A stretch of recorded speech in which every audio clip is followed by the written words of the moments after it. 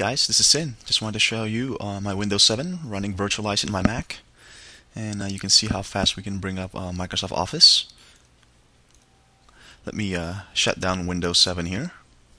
And notice how quickly it would shut down as well.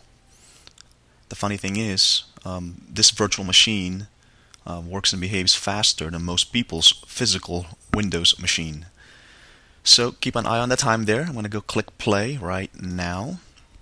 So it started about the 18 seconds there. Machine's cold booting. Windows 7 starting. The goal is to see if we can bring up Windows 7 before this minute is over.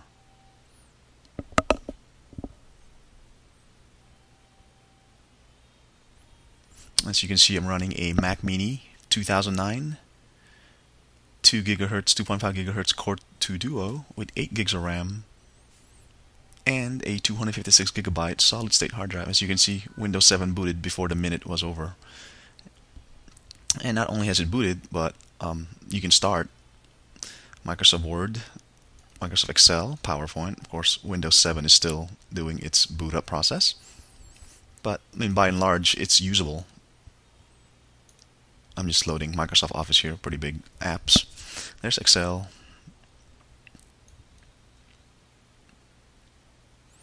And PowerPoint should be coming up, unless we missed it. Oh, we did miss it. So as you can see, within a time span of 2 minutes, I was able to shut down Windows 7, start Microsoft Office, start Microsoft Excel, and do all that stuff. It's ironic to say that a Mac makes a better PC than a PC. Anyway, this is Sin, signing out.